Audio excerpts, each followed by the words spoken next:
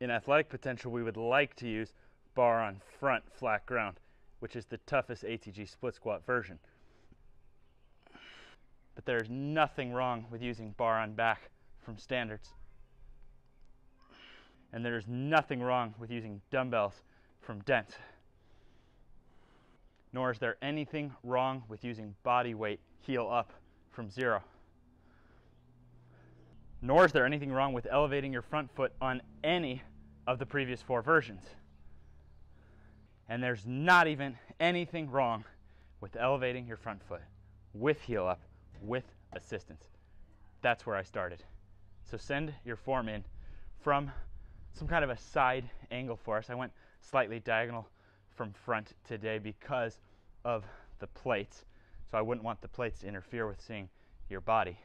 But send in your form, last set, each session, through the camera icon, and we're going to guide you to improve on this exercise.